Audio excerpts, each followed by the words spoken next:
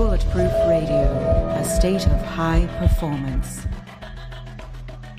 You're listening to Bulletproof Radio with Dave Asprey. Today, we've got our live studio audience from the Upgrade Collective, my membership and mentorship group. Go to Our Upgrade Collective to sign up and spend time with hundreds of people learning all of my books in community, weekly calls, coaching sessions with me, all the cool stuff if you want to really be in control of your own biology and get to tune in and see what happens on the podcast before we edit it. How many times do I really drop an F-bomb? Actually, not that many. And we probably wouldn't edit it out if I did. But anyway, it's a lot of fun. And the studio audience gives me questions during the interview. So what I'm asking is actually what they want to hear and hopefully what you want to hear. And what do you want to hear about? You want to hear about ketosis, ketones, glucose, monitoring your ketones, and what happens when you want to go into ketosis, what happens when you want to go out of it. So I've got a guest for you today who is definitely geeky, who has gone really, really deep on this to the point that they call him Mr. Mojo, also known as Dorian Greenow. And he's the founder of Keto-Mojo. And he talks about how he went into ketosis, lots of scientific details. So if you're into the keto diet or the keto phase of the Bulletproof diet, which is clean cyclical keto, not just keto, we're going to go deep on that stuff. And also, how do you know if it's working? How do you know if you had too many carbs, too much protein, et cetera, et cetera, et cetera? You'll learn all that on this episode. Dorian, welcome. Oh, thank you so much for having me. It is great to be here and to be sharing some time with you.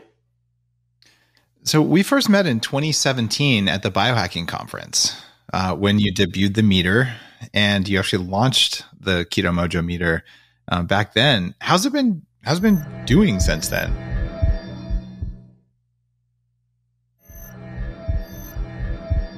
I think it's been an absolute whirlwind. I mean, if you remember, Gemma and I, we just lost our house in the fires of 2017, and you were my first conference. I remember getting down there and all the biohacking stuff was there, and it was like, great, just give me an IV drip. Let's get going. Thank you very much. Let's get put up. Hadn't had sleep for 36 hours. You're pretty tweaked. And basically, fueled on ketones and fasting, we went at it, and it was a successful launch. And since that time, we're on our third generation of meter. We're now in 26 countries. Both America and Europe. We just opened up down in distribution in Chile, and we're looking to open up more countries as we go along because our goal is to lower the cost of testing. I believe that if we can lower the cost of testing to make it more affordable, we can affect greater amounts of change and outcomes. And most people don't realize, if you think back in 2017, ketone testing was like $4 or $5 a strip. And people were hunting on the back ends of Amazon to try and get cheaper strips. And we introduced it at a buck a strip then, which was a 75% reduction in cost. I spent at least $2,500 on keto test strips when I was doing the Bulletproof diet development. And this was earlier on. And I was just happy I could do anything with the blood versus just peeing on a strip. Mm-hmm. And if you're new to the show, going, what that keto test strips, you want to know what your ketone levels are. Are you actually burning fat to make energy? Well, ketones tell you that. And an accurate assessment comes from the blood. But if it's $5 and you want to do it before and after every meal, you're like, oh, look, I'm in ketosis and I spent $50 a day to prove it to myself. And you had to be like the millionaire keto guy or there wasn't a way to do it. So Dorian comes along, gets pissed off and says, I'll cut the price by 75, 80%. And they launched at the conference. So it's been moving ever since. What does it cost per strip now?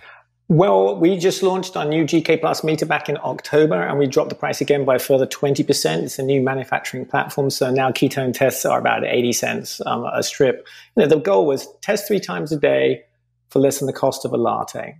But you've got to think about a meter as being a compass. And if you're going into new territory, you need a map and a compass.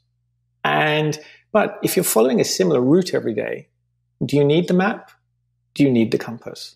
So yeah, there's an initial cost. And we find that, there's this increase in testing for most people to begin with. But as they learn their way, the need to it actually for some people diminishes. But you also have to take is what is the person's why? Why are they doing it? Are they doing it for optimal lung health? Are they doing it perhaps because they got a cancer diagnosis or they have epilepsy or maybe nutrient psychology, or maybe it's for a woman who's looking to conceive from polycystic ovarian syndrome? So there are different types of keto. You mentioned about cyclical keto. You've got 4 1s, you've got 3 1s, you've got low glycemic keto, you have obviously targeted keto. But having it data-driven helps you refine it into the bio-individuality. And that to me is the key. I'm agnostic on whatever somebody is keto, and I'm not going to play the keto police saying, that's not keto. The data should guide people. And once you have that, you get data-driven outcomes. And because the blood doesn't lie. One of the things that makes me happiest is people go, you can't have carbs, they're not keto. I'm like, look, there's 40 grams of carbs in this inner fuel. This is a prebiotic fiber that I talk about in Fast This Way. Like, it makes butyric acid, and it sure as heck isn't going to stop ketosis, and it usually accelerates ketosis, and it's a carb. And the keto bros, if it's a carb, it's bad. And like, if it's science, you might want to pay attention to it. So seeing the data is kind of fun. It's like, oh, look, I can break the rules because the rules are actually poorly written to not catch the corner cases, and the corner cases are where the hacks are. And without the data, if you have a CGM monitor and a keto test meter, the Keto-Mojo, you're like, whoa, I actually know what my body's doing. And here's a question for you. Can you feel the difference between ketone levels of 0.8 and 1.8? Ooh. Cognitively or energetically? I mean, because you've measured yourself thousands of times. A little bit for me, I would say. You can. I never could get that level of granularity. It's very, very tough. I mean, I was on antidepressants for many, many years. And I found that when my ketone levels were between 1.1 and 1.7, that was my zone. But generally, my ketones are always lowest in the morning, and then they rise up during the day. But that, for me, was a psychological piece. And I was also being very careful at keeping a diary when I was first starting, and it included mood as well, to try and say, hey, what's going on here? So at an early stage, I was making a correlation. But that's a real fine tuning of it after thousands and thousands of tests. I'm lucky that I can get strips really cheap. Yeah, you get the best deal on the planet. If it's above 0.5 for me, and that's considered not quite nutritional ketosis, but that's a level where all the hunger hormones and things shift. Yeah. I can feel that. If under 0.5, no, but when you hit 0.5, it's like you drop into a different gear in your car. Like, all right, I've got this. Yeah. But above that, I really don't feel the difference between ketones of 3 and 0.5. So it's very, very nuanced and difficult for, I think, most people, because I'm relatively sensitive, but I'm not feeling it. Yeah, that nuance is definitely the piece that needs to be learned. I mean, nuance even for athletes. What we measure is in the tank. We don't measure how good your mitochondria is at receiving ketones, nor how good your liver is at creating them. So this is where the bio-individuality comes into play. Imagine if you're an athlete and you were working at a certain wattage, cyclists say, and you tested yourself before you went on your workout. You knew how many ketones you had there. You had this long endurance ride. And say at the back end, you tested and you suddenly realize, wow, you had 1.7. Well, you basically have left something in the tank. You left something on the table. So there's a potential for an athlete to increase their metabolic edge. The likes of Zach Bitter, who did have the world record. It just recently got bitten. But Zach Bitter would be consistently trying to work his metabolic edge. And I think is where the interesting piece can come on in, when people are really trying to maybe biohack for endurance and things like that, saying, how much do I have left in the tank, and could I have increased my wattage? And when they go back out again, it's sort of like, all right, let's see how we did. But that's also just a data point in many. Cortisol, sleep, has a massive effect on somebody's GKI when you see your glucose go up because of cortisol. And you have to define your terms for people. GKI, some listeners don't know. Yeah, GKI is your glucose ketone index. So this is measuring your blood glucose and your blood ketones relatively around the same time. And it is the relationship between your glucose in millimoles, not milligrams per deciliter, which Americans measure in, divided by the ketone measurement. And this first came out from Professor Thomas Seyfried of Boston College, who was using it because he found the GKI was very stable rather than glucose bouncing around a lot. It was a stable relationship number. And that when he was looking to get therapeutic ketosis to starve out cancer cells, because what Wahlberg said, it's a metabolic disease. Now there's still a lot of conversation and a lot of work that still needs to be done as to what can be done with cancer to starve it out. But the GKI was what he brought out and brought first. And I was lucky enough to meet him at Boston College in his chambers. I think the chambers that you use for a professor, or is it offices or rooms? I think that's the British chambers. Here we call them cells. Yeah, he had a Hogwarts hat on at the time. And then it was a chamber for sure. Yeah. And then what was interesting is, when you go into a tenured professor's office and you see the life of, the Krebs cycle is surrounding him, and the guy can draw out the Krebs cycle from memory. And it was a real honor to learn from him and to understand more. And that's how we started out on the GKI. We're the first meter in the world that will actually do it on the meter. It's really cool to be able to talk with the people who are doing that kind of research. It's one of the reasons I do the show. It's like, wow, you get to meet people who are coming up with better ways of looking at data in the body and all. And I have some questions about ketones. So the first time I heard about ketosis was somewhere around 95, 96. And this is in the days of Atkins diet. And I had this, I think I had his book, and it was basically don't eat anything that's a carb. So you eat all sorts of garbage. But I got my pee strips, which are really hard to find back then. And you'd pee on a strip and it would turn pink. And I would just work so hard, and sometimes you get a little bit pink. And I had all kinds of metabolic problems and mold poisoning and low thyroid and whatever else. But I was kind of discouraged by that. And then when I went, through a raw vegan phase and zone diet, tried all sorts of different stuff. Like in this quest, how do I lose that 100 pounds and keep it off? Then I said, okay, I'm now coming back to my keto roots, but now I understand all this stuff about the type of fat and all these other things. So I went and I bought more pea strips, and it worked better. I think the strips were better because I had 10 years of additional science.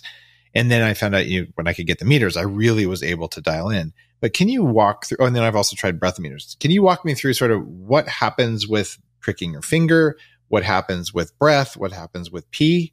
And also, when are we going to get a stick-on keto monitor that just does 24/7? Are you going to make that? So there you go. One question. Give me the technology landscape for people who want to know what their ketones are.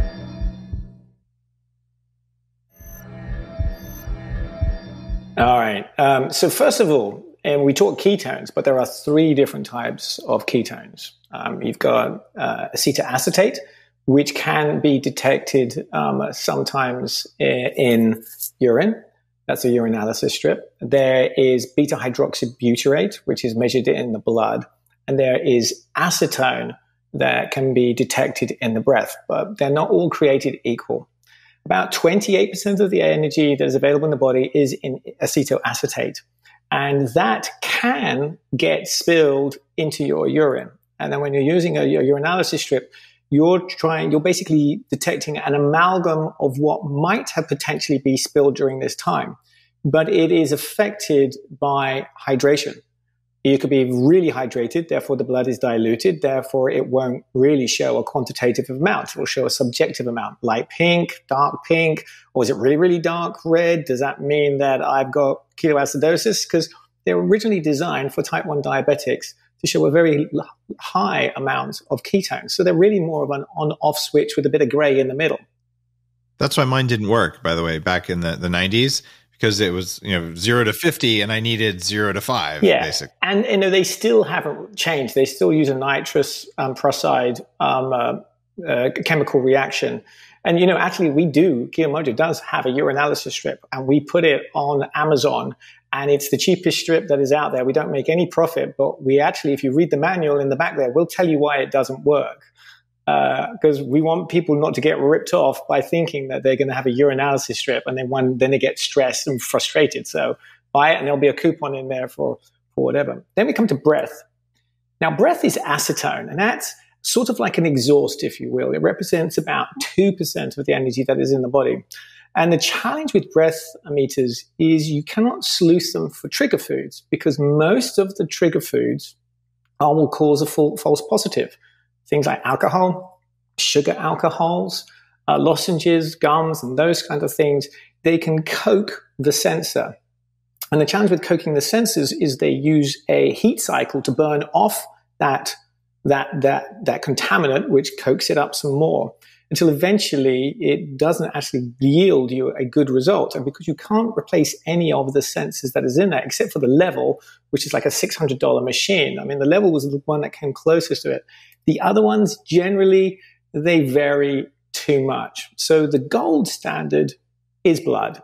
It is, when you have a blood meter, ketone and glucose together, it is a class 2 medical device. And that means it's held to a really high standard of quality because somebody could be adjusting their insulin to the data that they're receiving. And that has to be right. Otherwise, someone will have a hypoglycemic episode. And you don't have a hypoglycemic episode in the car. So there's a real safety that comes on into play. And so for our meter, not only does it have FDA certification, but it has Euro CE certification. It also has MDSAP certification. And we follow, even our factory is inspected by the FDA as well to make sure that everything is right. So those are the 3 different types. And blood represents 70% of the energy in the body. It's the gold standard. It is what all the clinicians and researchers use because it can be correlated back to an ISO. Now, coming back to your CKM, your continuous ketone monitor, I think they're coming. I believe that Abbott just released a paper, I think in this month, in April, showing that it can correlate through. So I would expect that Abbott will get there first. They have amazing lawyers and their patent attorneys are absolutely fantastic. And I can't to go up against a behemoth such as them at this stage. So you'll see them come on out, but then the question is total cost of ownership. We're already seeing the glucose monitors. If you were going to buy one on your own, CGMs are very expensive for that 14 days. It's good data. If you can afford it, fantastic. But when you look for an intervention, like a lot of times, like Virta Health has chosen us as their preferred meter. When you look at the total cost of ownership, and I mentioned how we test a lot to begin with, as being the compass. How often will you need your compass once you know your route? And so we look at that we occupy this space. I certainly think that CGKMs, if they ever come out, will be really useful for biohacking and for data scientists and for clinical research. But for the general population trying to change their outcomes, I think we have to look at total cost of ownership. And for us, it is how do we lower the cost? NCDs are said by 2030 to cost society $47 trillion. Cost of diabetes in America, type 2 diabetes, is about $300+ billion a year. And Virta Health, the clinically shown, that they can reverse the effects of type 2 diabetes in 55% of people. That's wiping off $150 billion straight off the balance sheet that they can do it. They reduce insulin load by 91%. That would cure COVID, wouldn't it? I'm not going to make any assumptions of what will or will not cure COVID. If we were to fix 90% of metabolic problems, who would get sick? Oh my goodness. No, that can't work. No. I'm sorry, guys. I didn't actually. That was supposed to be my inside voice and I expressed it. I'm so sorry. Well, yeah. I mean, exactly.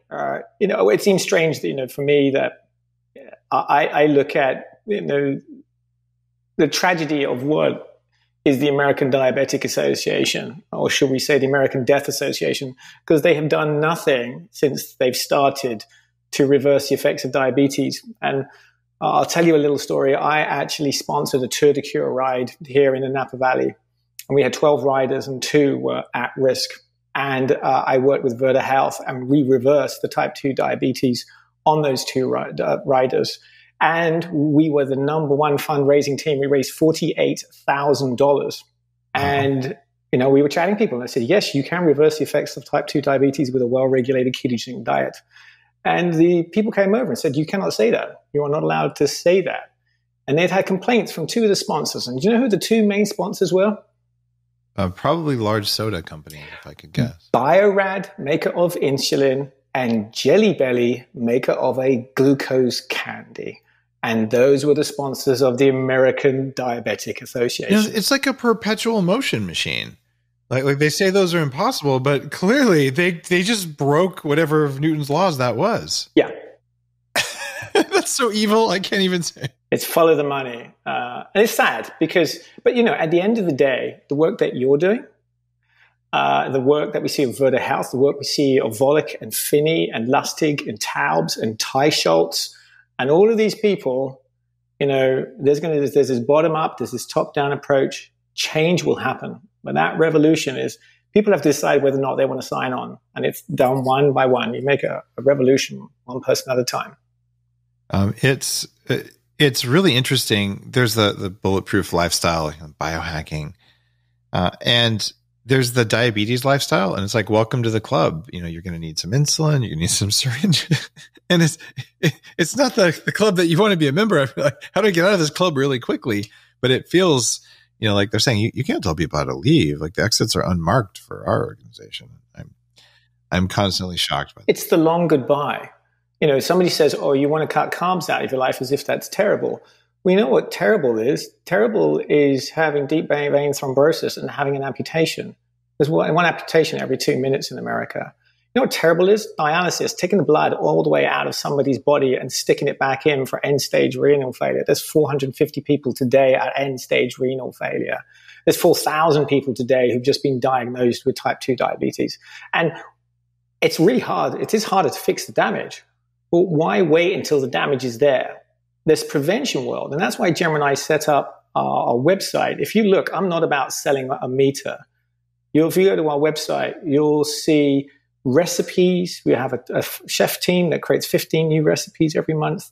We license all the low-carb USA videos. There's over 182 hours of the leading clinicians and researchers that will want CME credits, so you can do a deep dive into the medical research that is there. We have how-to guides, and we also have a foundation where we use profits from the company. And if somebody, say, clicks on our website and reviews a product and they like that product or your book, instead of us taking the money, Keto-Mojo, that money goes to the Ketogenic Foundation, which is a 501c3 public charity. And the goal of that is to fund clinical trials and studies into the efficacy and use of ketogenic therapies for the benefit of humankind. Because there isn't this billion-dollar pill here that's funding the science. So how do we fund the science? Because I have so many clinicians and researchers who are crying out to try and do a clinical trial. And so we help with pilot trials, the small ones, that can then allow them to get the NIH grants, the bigger ones, so we can have greater cohorts of data. And it is that data is what we built around the meter by building the secure encrypted health cloud. It absolutely matters that we have strong sets of data that are organized so that people can, push back against how many billions of dollars the American, and really I'm going to call it the British Dietetic Association, which should be called the British Diabetic Association, who gets enraged when I was helping. It's okay to skip breakfast. Like, that American is a bad man. I can't do the British accent very well. I did the Texas one instead. But it's like, what is going on with you guys? Because every member of the leadership of the British Dietetic and American Dietetic Association are morbidly obese. And you're like, guys, what gives? And there might be one person who's not, and they're gaunt and gray, and they're on a treadmill for 16 hours a day to work off their potato chips. And like, I've just had enough of that because I used to believe that. So kudos for putting all the data up. I 100% agree with you. I mean, for me, here's the trick. As a businessman, I would look at, if you know that you could reverse these non-communicable diseases, that means you could lower your healthcare costs. In a single payer system, hold on, why don't you lower those NCDs so that your taxation of your population doesn't have to be so high to cover it in a single payer system? And on the flip side, if I was running an insurance company, what I would do is, if I could make my population go low carb, go ketogenic, and I could track it, and so I would know. Guess what? I could make that margin spread on those high premiums because now everybody is healthy. But half of the system is set out that somebody only gets paid when somebody ends up in hospital. Instead of we're paying to say, let's not have expensive costs. And when you can have a low-cost intervention that doesn't cost a single pill, it's just following somebody like you and saying, hey, eat this and you might have a different experience.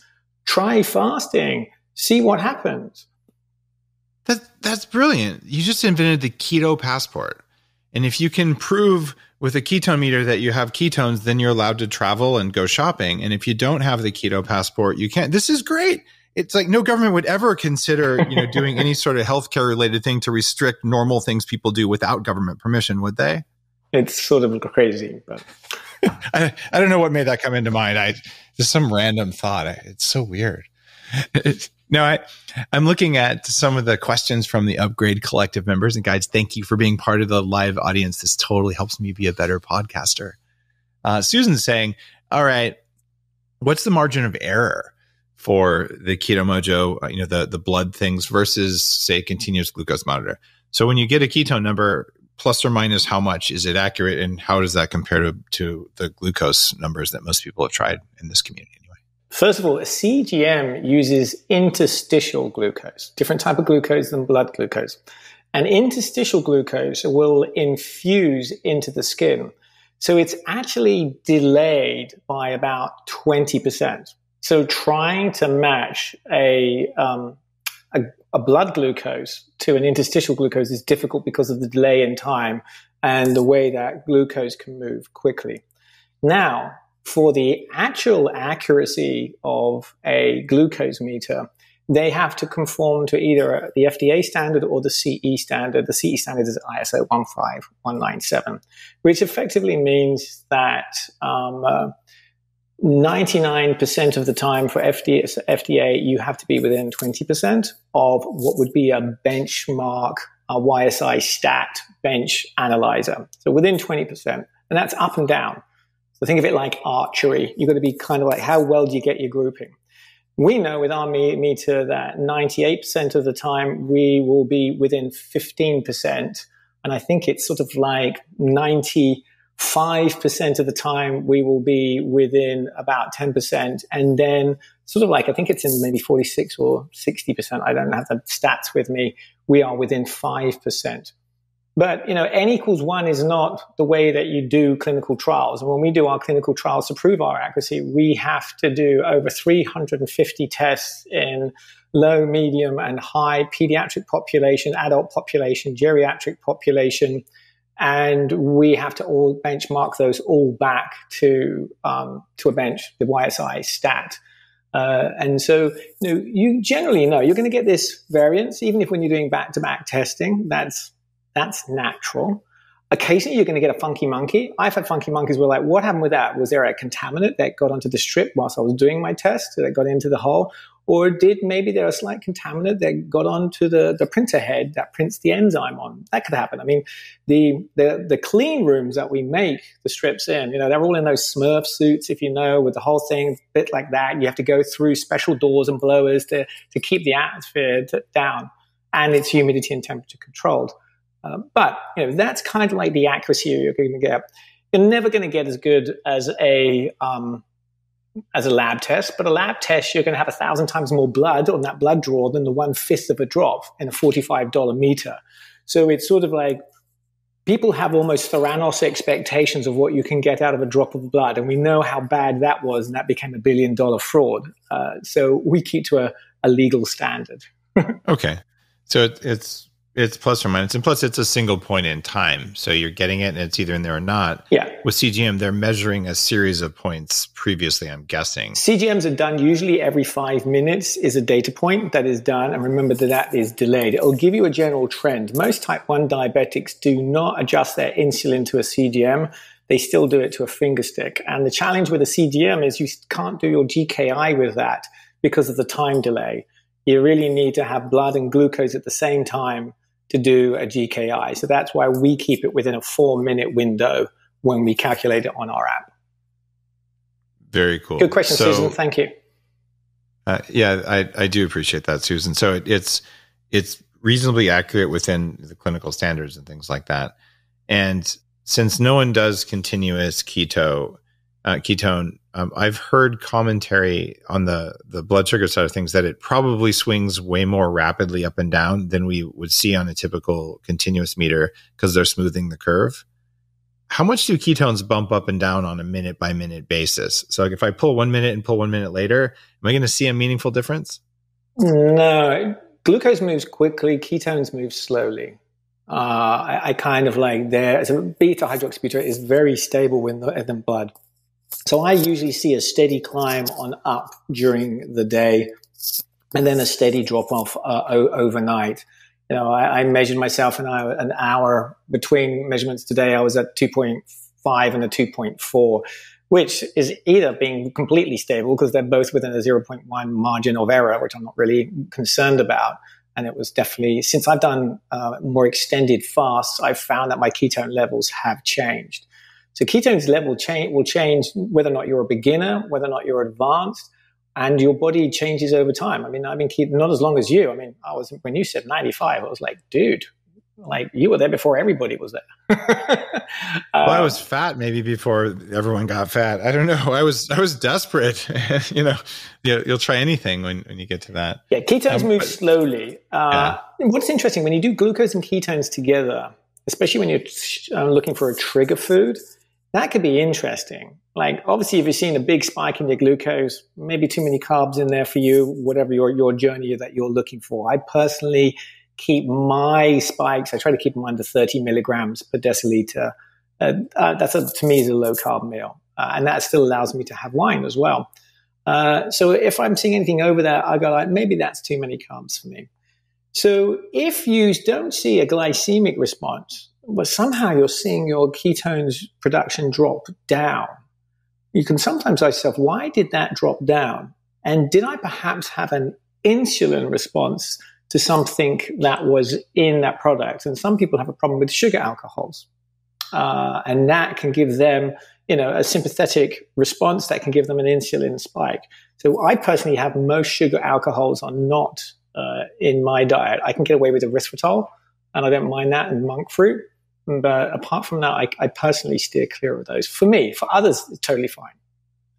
It's also interesting if you're allergic to a food or you have a sensitivity that's not a classical allergy, but you eat it. In the Bulletproof diet, when most people couldn't afford a ketone meter, all right, how do you know what's going on here? Well, if your heart rate goes up by 17 beats a minute or more within 90 minutes of a meal, you probably had something you were allergic to in the meal. And if you eat something you're allergic to, your cortisol is going to go up. When your cortisol goes up, what happens to your blood sugar and your ketones?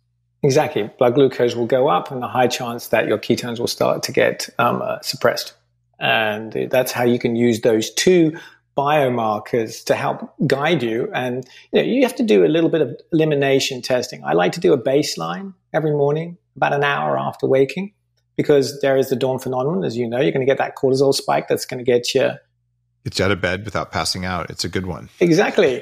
And but that some people that can take a little while to blow on off. Most people it's within an hour. Some people it can be a little longer. For me, it's just under an hour. And I just generally do my baseline. And once I got my baseline, then I have something to work for. I have something to understand my bio-individuality. Because again, we could say, what is the person's baseline? Well, it depends on what their metabolic damage is or is not. And how their journey is progressing over time with their fasted measurements in the morning. Those are the key things. And then you just do one before a meal, and then you do about an hour, which is I think that's peak glucose. How soon before? Like 10 minutes before, a half hour before? 5 minutes before the meal is what I do. Okay. For me, blood sugar goes up before a meal in anticipation of the meal, right? It seems like you should do it 15. Yeah, a little bit before is what I'm looking for. And then the hour is my peak. And then, you can do at the 2 hour mark or the 3 hour mark. So you see Dominic D'Agostino sometimes does almost like a full GTT when he's eating something and trying it new.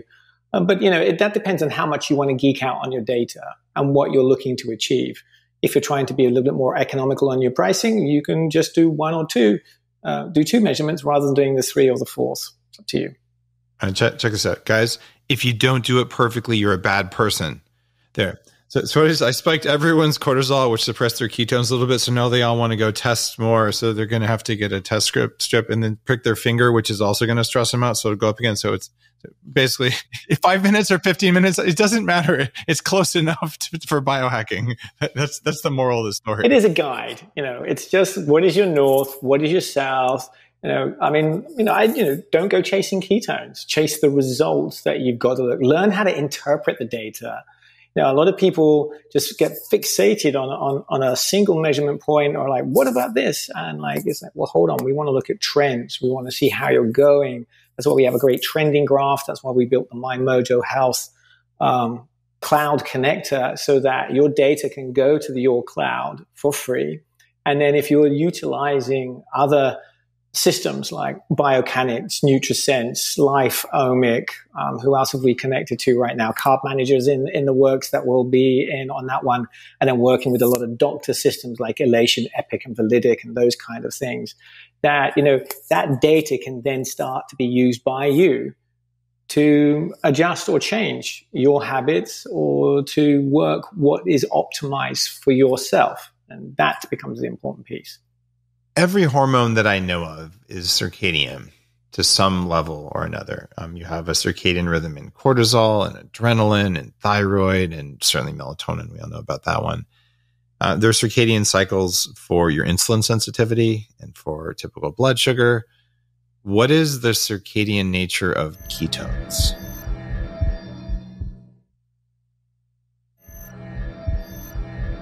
From my experience, your ketones are generally always lowest in the morning, and they climb on up during the day. I tend to get my peak just before my evening meal. And then at nighttime, when you don't need the energy, they start to roll on off, and they tend to drop on down. Now, obviously, am I testing myself when I'm sleeping? No. But I just know that by the morning, my ketones are low. So if I was high the night before and I was low in the morning, one can assume that they dropped off overnight whilst sleeping.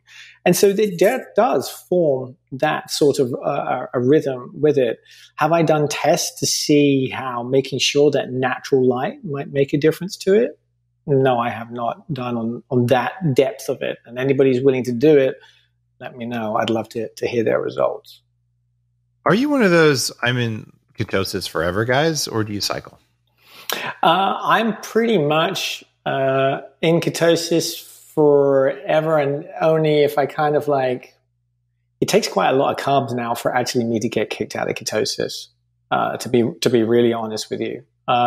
So I don't sweat too much if there's a carrot in something, or it's not strictly keto, or maybe there's a chickpea flour on those. When I went out for an Indian meal to have a pakora or something like that, I don't eat carbohydrates because personally for me, I'm not into that inflammation. And I want to try and keep, between that 1.1 and 1.7 or higher for my personal well-being. So my journey is based upon my mental health a lot more than anything else. So if you think of somebody who has epilepsy or suffers from seizures, would they choose to have a carb that could increase their number of seizures? Maybe they wouldn't. For other people who are doing a different type of journey, I think maybe cyclical keto can work for them. So that's where I come back to the bio-individuality. I'm sort of agnostic. But personally myself, I don't do carbs. Got it. So you're on the pretty much constant keto since 2015. I mean, there are moments where I've seen the 0.3 or lower over the time, and that's generally because of wine whilst traveling. My wife's a certified sommelier, and there's no truth in labeling on wine. So we kind of have a journey to see what we can and cannot get away with. And we've kind of learned over time what regions you can drink from and what you can't, because we understand the wine laws that are involved in the old world. Sadly, America is the Wild West. There is no wine laws per se. So it's hard to check. And most wines in America have been done for the American palate, which is obviously they like glucose. And so they push the RS, the residual sugar, really high. And why do I know that? I live in the Napa Valley. I worked in wineries for over 15 years, and I know exactly the tricks and trades of what they use to Frankenstein a product for the sake of scores. It's why I look for wine that also has canola oil added, so it can really tickle my, unique American palate. And oil is keto, right? Right. I'm with you on the old, old world wines. This was the first podcast where Dry Farms ever talked about what they were doing with their keto compliant, lab tested wine. And I haven't talked to them because I haven't been at a show lately because of all the travel stuff. But I knew Todd when we used to party in his house on Tainter Street in St. Helena. I knew him pre-keto. So we go back a long, long way. So good friends. It's great that you can do wine, but I also have another friend. In fact, he was there. He's one of my friends from the computer security world back when I was a computer hacker and I worked for a company called Trend Micro and a bunch of others. His name's Jolly, also a life extensionist. And he got pulled over in ketosis. He doesn't drink. And they had him do a breathalyzer. And they're like, you've been drinking and driving. And he's like, my ass, I've been drinking and driving. Like, it's not possible. What's going on with breathalyzers and ketones? Well, breathalyzers, like we said, that picks up on the acetone. And those acetone measurements by the roadside is what's spiking that. So that causes the false positive to say, hey, you've got alcohol in your body, where you're actually picking up on the acetone. They use a zinc oxide ceramic sensor set that is on there. So if you know that you haven't been drinking but you are in a state of nutritional ketosis, ask for a blood test because the blood doesn't lie in that respect. There you go. Funnily enough, my wife actually had a court case and it was boating under the influence, and they tried to use the ketosis defense, but the person wasn't testing and they really didn't know that much about the ketogenic diet. I think the lawyer thought they might get away with it, but they found him guilty. Found him guilty.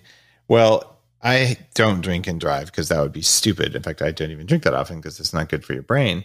But if I did get pulled over, I'd be like, I'm in ketosis and I just removed my fingernail polish, which is the other big source of acetone. Exactly. And, I don't normally wear fingernail polish, but, if I was going to drink and drive, I'd be willing to do a lot of stupid stuff. So there you go. Right. So those tests are not infallible. We'll put it that way. When you talk about ketones, you've also got to think that different ketones are used in different parts of the metabolic pathways of the body.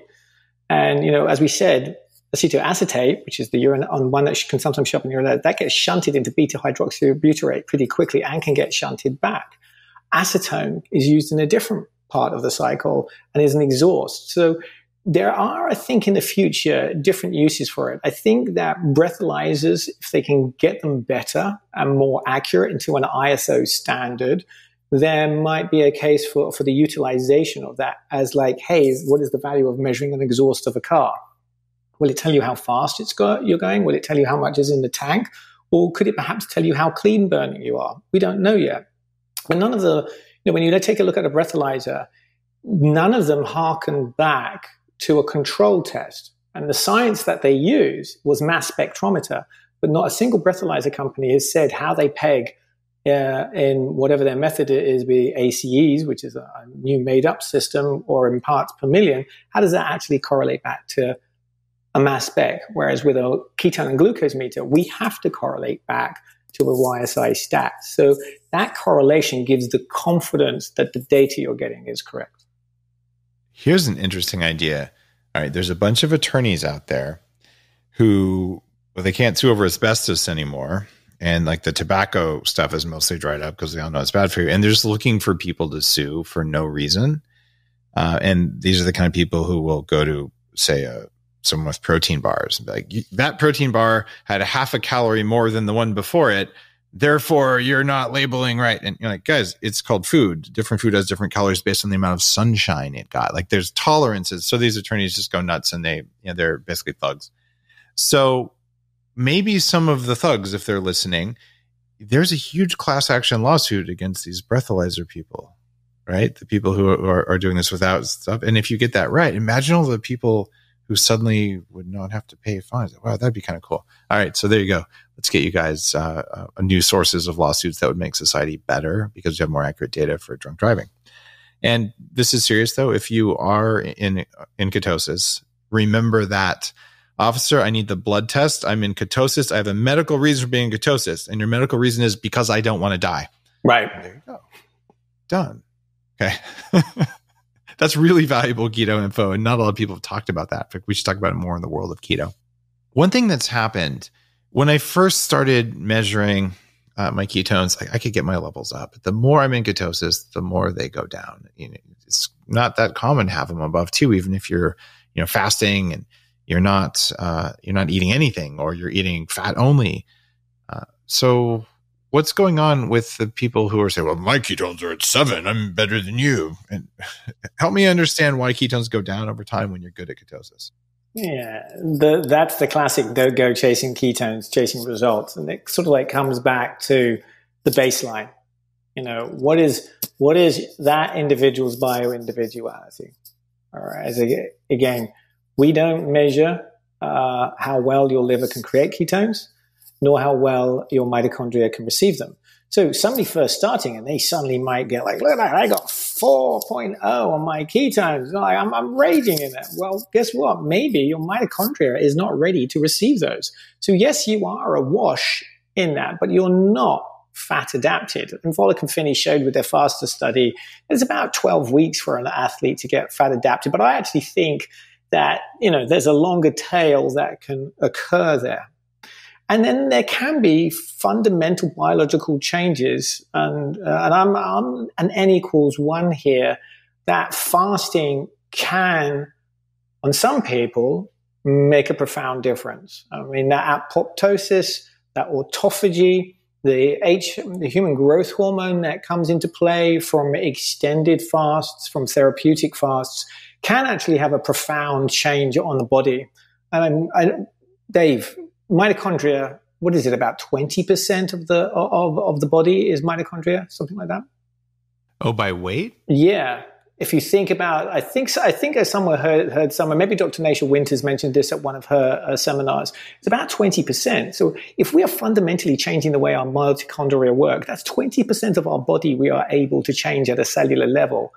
That to me is pretty cool. And I found that once we started going in these longer extended fasts, and actually, as a bit of a sidebar there, as fasting is physiological and psychological. That psychological period is where Pavlov's dog is ringing the bell at noon, that it's time for you to eat, or when you're just coming back in from work and you're looking for a cocktail or something like that. That psychological piece is hard. And when I sometimes found myself reaching at the refrigerator, I would take a moment and say, am I hungry? Now, if I know what my baseline is, maybe in the 1s, and then I test and I'm like in 3 or 3.5 because now my ketones are very high and I've got a nice blood glucose down in the 60s, I've got over twice as much energy in my body. So am I really hungry? And what it is then you realize the psychological waves. And the wave is usually past. And then once that wave has gone past that little hunger, and then it makes it easier and you build your muscles up over time. And that for me is as I built my muscles up over time, my fasting muscles got into the longer extended, 5 days was sort of like my max. And what do you think is the peak on it, that you can get on HGH and apoptosis? Where would you say it is? It's probably somewhere around 5. I don't think we have really good data on it, to be honest. We know that they go up for a while, but it's pretty clear that if you were to do an OMAD once a week, or, maybe every 3 weeks, do a couple days, it seems like overall they're within 20% of each other in outcomes. So it's more about what works for your life. Yes. What works for your life? I love that. I think that's a great phrase. Especially consider this. Perhaps there is a single mom having to work 1 or 2 jobs. And if you think, do you want to be cooking 3 times a day? Or would it be easy for you to do OMAD and fast? What if like two days you decided, no, I'm just going to fast for 2 days right now. And I've learned how to do it. Well, you've just freed up. Less shopping, less cooking, less cleaning, your life is now simplifies it. So I love it when people come down. It's like, what does it work with somebody's lifestyle? Because it can't be a diet. It has to become a way of life. It has to become your lifestyle and what fits with you. And that's where we come, like, what fits with you and with your geography. I mean, and that's why we look at it as being, we're a compass. We help guide you. Your roadmap's going to be different to somebody else's roadmap. And that's the important bit. That's the bit that I love about what we do. And after a while, the need to test might not be there. And that's okay. For me, that's okay, because guess what? We have done our job. At some stage, you cast off the training wheels. You don't need dad behind you pushing you along. You've figured it out and you go off on your own. And to that means that's the mark of success. Whereas other people might want you to be on their product for the rest of your life because you've got type 2 diabetes and you're about to do the long goodbye. It's actually really high integrity that you're saying that. And that's my experience with the Keto-Mojo. I sent the Keto-Mojo out. So I do the Dave Asprey box every quarter, guys, daveaspreybox.com. And I send out at least 200, usually a lot more dollars worth of stuff for about $100. And I put it in there. I'm like, this is great. People are getting some test strips. Many people are going to get more test strips. Everyone, though, can use a refresh. So the way I use the Keto-Mojo is every now and then, like, oh, I've been fasting for a while. I wonder what it looks like. But I don't have to do it every day because I've done it every day for a long time. And even with the CGM, the levels thing, I'm not wearing my levels right now because I knocked it off on the edge of my car. The second time I've ever done that. And I'm like, oh, I guess I'll put one on in a while. Right? But it just doesn't really matter if you get the data all the time. Oh, by the way, we're working with Levels. Hopefully they'll have their integration done really, really, really soon. So that's awesome. I'm an advisor to Levels and investor in those guys. And I can't wait to get my keto. See, that actually make me use my Keto-Mojo more because then, because at least I have continuous glucose. Then I'm like, I'm just gonna have to do this, a couple times. And if anybody has a platform, even if they're making their own, just for their own, we have an open API using an OAuth encrypted authentication. Go to our website, click on the developer section. We've got all the documentation there. We want to make sure the data is out there for everybody. There's no charge for it, and it's for free. So have at it, guys. Let us know. That's also really important. All the health informatics companies, guys, you gotta make your data available. Aura does a good job of that as well, and there'll probably be an integration there at some point where you can look at your ketones in your sleep. Do you sleep better with more ketones? I don't know, but you could know because the data is all available now. I appreciate that. And even more on that is, like, I haven't put it behind a paywall. Look, if you're not using my meter, okay, you can still manually enter it. You can still manually sign up to my Mojo Health Cloud Connector. You can still put it up there, and it is still for free. I mean, for us, it's how do you affect outcomes? My goal, ultimately, with this meter is to change the farming paradigm globally. And you can only do that by having a market forcing function, is to change the way that people shop, because it's not the cow, it is the how. It's like, I love the words of Joel Salatin. I'm not going to claim that one. It's great words, Joel. It is not the cow, it is the how. With regenerative agriculture, we can sequester carbon. I look at people who say, well, no, plant-based is the way to go. Well, have you ever been to a carrot field in the Central Valley of California? I used to live next to one. There's no life there. It is just devoid. They've raped the soil and everything with inputs. But if you go to a rangeland in Colorado on a hilltop that is not arable land, you will see forests, you'll see silvopasturing, you'll see raptors, elk, raccoons, you will see small animals, you will see biodiversity. And if you looked into the soil, you will see a mycelial mat of fungi that is filtering the water at a micro level. And that's what we should be aspiring to. And that if you want to sequester carbon, eat good, pasture-raised, regenerative agriculture, and you will change the world, not cow fart. Imagine, it's funny enough that all of our emissions decreased when everybody stopped getting into the car, but they were still eating the same amount of meat. Shocking how that worked. Just shocking. So I live on an organic farm, growing soil, all grass fed, and we're using our animals in my restaurant that opens very shortly, May 8th. In fact, by the time this airs, it'll have just opened in Victoria. And I'm 100% with you there. That's just how it works. And I remember an interview with Bloomberg years ago. They said, Dave, 10 years from now, what is the big food industry going to be asking itself? I said, what are we going to do with all this corn? So when people look at their data for health, they look at their ketone numbers, they look at their blood sugar numbers, they look at the environmental impact, they look at allowing raptors, eagles, ladybugs, snakes, and cute turtles and bunnies to live. Then they stop being plant-based and they start eating lots of vegetables, but not a lot of grains, because the grains are the problem and we all need our vegetables. So that's just how it works. I'm glad that you're onto that because you're looking at the data. Well, I'm permaculturally inspired. When we look at the works of Bill Mollison, Jeff Lawton, and the works of permaculture around society, I think that's real. I had my own garden doing a French intensive method. I made my own compost, hot compost, cold compost, and compost teas with worms. And I would make compost teas from that and in double dug beds, but super intensive, 4 feet by 8 feet. And it's amazing what you can make in a small area just for yourself. If we can now give over some of this corn land back to the pastures they once were, the grasslands of America once had the deepest, most fertile soils. And why was that there? Because the great bison herds that once rolled across this amazing country, they were sequestering carbon for a millennia. You've angered the vegans. You can't anger vegans. They're going to talk about it forever. Well, I like vegetarians, but I can't eat a whole one. So, If you're vegan and listening, we love you. We're trying to help you with our sense of humor. I was a raw vegan for quite a while. It broke my biology even more, but I felt great at first, which happens a lot. I do have a vegan and keto article. I think it's if that's your ethical reason, go for it. If that's your religious reason, go for it. Yes, you can be vegan and keto if you want to do that. It's a little bit more of a tougher line to walk than others, but it's still doable. It's doable until your cell membranes break because you can't get some of the saturated fats that you need. Then your thyroid goes up and it goes down and then you get leaky gut. It's predictable, but some people have to feel the pain before they realize that butter is actually food.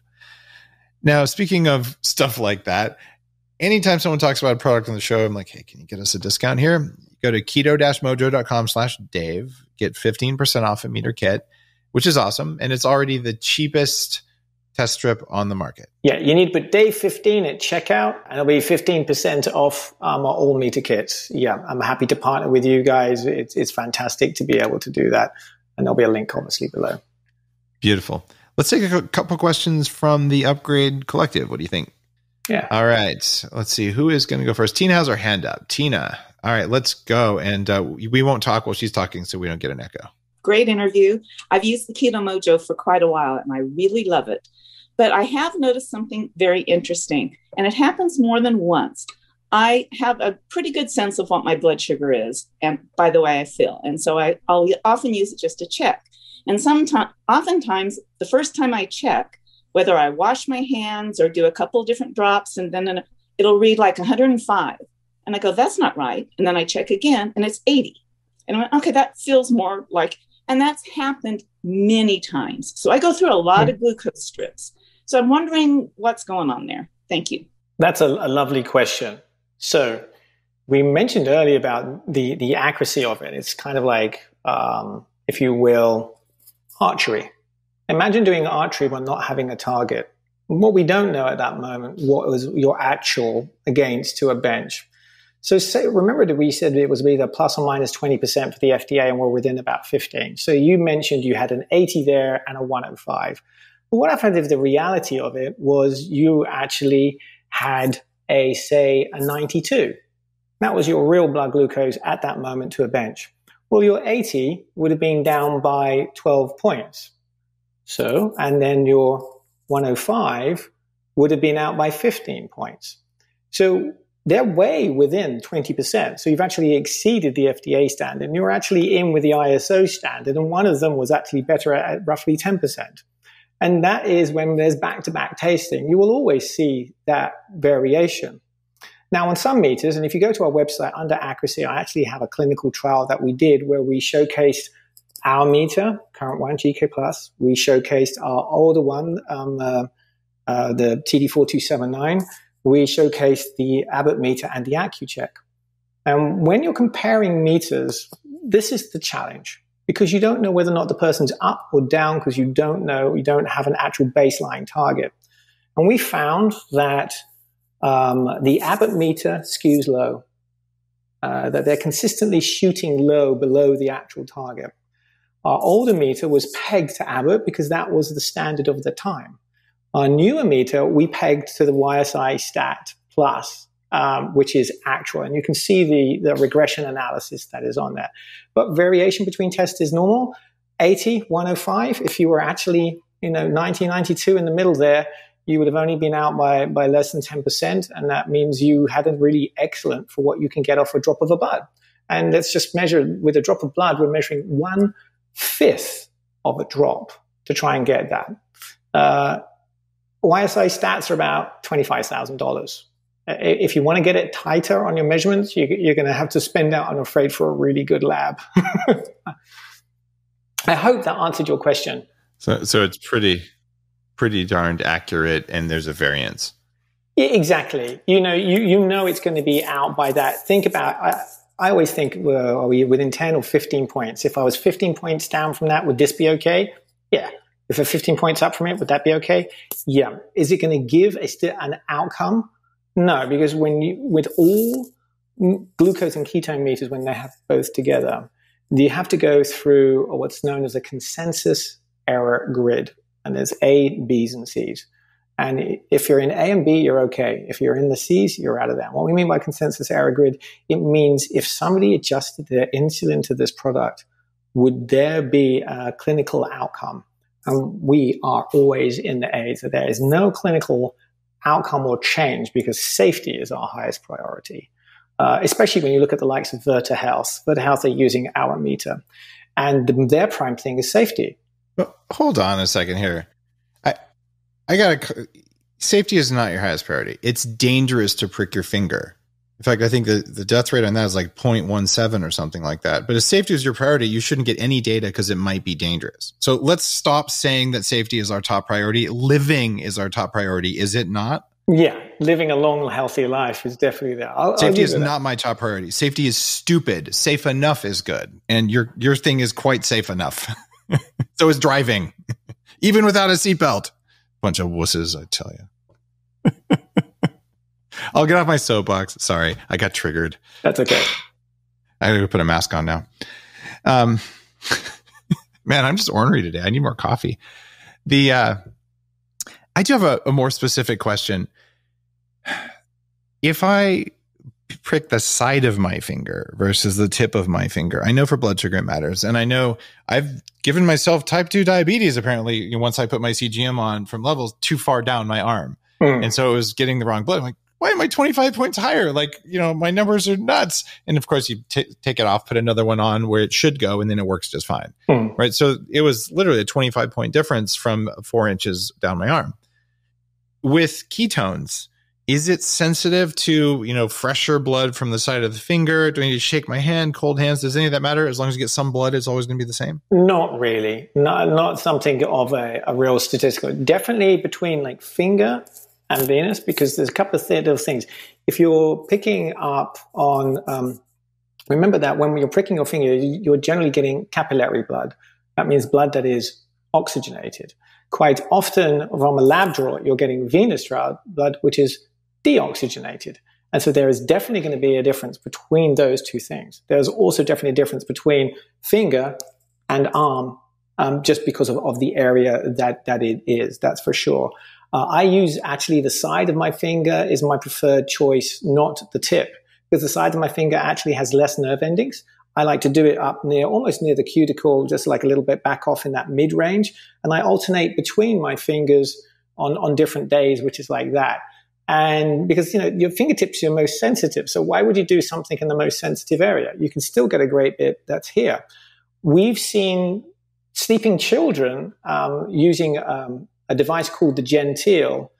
So especially on young children, perhaps, for epileptic children, if somebody is sleeping, you can do it on the heel, on their little feet. And I've seen some people actually use their kneecaps, especially if they're out to dinner and they don't want to show that they're doing a test, if maybe they're a type 1 or type 2 diabetic. Beautiful. Let's do one more question from the Upgrade Collective here. Let's see. Susan, you want to go? Very informative. Thank you for the fabulous information. I'm wondering, what are the common errors that people make when they're using the Keto-Mojo that affects their results? And how can we avoid those pitfalls? Good one. Common errors. Number one is people actually not washing their hands, believe it or not, beforehand. If there's a lotion or potion that is on the hand, that can be a challenge. Number two, I think, is sometimes not interpreting the data correctly and fixing on an n equals 1. As we mentioned, they can be up and down by 10 or 15 points. So you want to kind of like generally look at your baseline. That is kind of like, I would say, the key that we've designed on our new meter. A lot of the problems that we had on our old meter, one of the strange things is what I call super sip technology, is we actually changed the diameter of the hole that draws up the blood, that sips it up. It does it by capillary action, which is really the atomic action of the liquids that is on that. And when in the older one, we used to have not a good fill, that it would go up sideways, if you will, and we wouldn't get a good fill on it, which means that we didn't get a good read. This new one, we've almost eliminated out fill errors in that respect. Occasionally, you're going to get a funky monkey. But the clean things is wash your hands. If you don't know your vascularity, you're first going, remember that testing is an art form. There's a little bit of muscle memory that needs to go on. And we have a great website that has videos. They're only little ones, like a minute. Unfortunately, you'll listen to my voice. I apologize for that. But we also have a great customer service team that if you do either via chat or email, our average response time during working hours now is under 3 minutes on chat or message. Under 3 minutes, we will get back to you during our working hours. And we usually can have somebody's problem resolved in under about 4 or 5 minutes, which is really, really good. And the team stretches from Puerto Rico all the way over to the Pacific coast, so we can hit as many time zones as we possibly can. Phones, we can do that, but we do it by appointment because phone conversations are always very, very long. So if you are having a difficulty, get in contact us. We'll make sure, right, whether any meter that I know that gives you a lifetime warranty on your product. We're very proud of that. That's what we came out with the gate because we want to know it's right. So key things, washing hands first, dialing in your Lancet device to your skin depth. That can make a big bit of difference so you can get a good sample size that is on there. And these things are just designed to work extremely well. Don't fixate on an n equals 1. Look at your trends over time and always ask yourself, why am I doing it? What is the outcome I'm expecting from this, and what can I learn from it?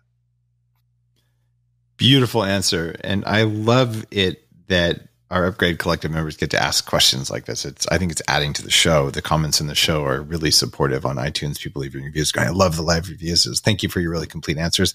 And thanks for being such a nerd. You can go as deep as we want on the science, on the tech, on what it's doing in the body. So this has been a really informative deep dive on measuring ketones and the pros and cons and all the different things, kind of a master class in that. And Dorian, thank you for the discount for listeners. Keto-Mojo.com, use code Dave15, and you get a discount on what is already the most affordable test strips on the market. So you can see what's going on. Thank you for being on Bulletproof Radio. Keep sharing the good stuff. Love your nonprofit. Love the focus on accuracy. And I like being able to test my ketones more than once a day because I can afford it now. So thanks. Thank you. If you guys like today's show, you know what to do. Think about signing up for the Upgrade Collective. Go to ourupgradecollective.com. Be a part of the community, the live audience. I'm actually looking at people in the collective right now on a Zoom window. We've been chatting back and forth during the show. They've been suggesting, ask him this, don't ask him that. And then queuing up questions for Dorian. It's a lot of fun and really informative and educational. Ourupgradecollective.com. And the link for Keto-Mojo, keto-mojo.com. Use code Dave15, save some money. And this is the real deal by a guy who cares, who lost a bunch of weight doing this, and it matters. See you on the next show, which is also going to matter.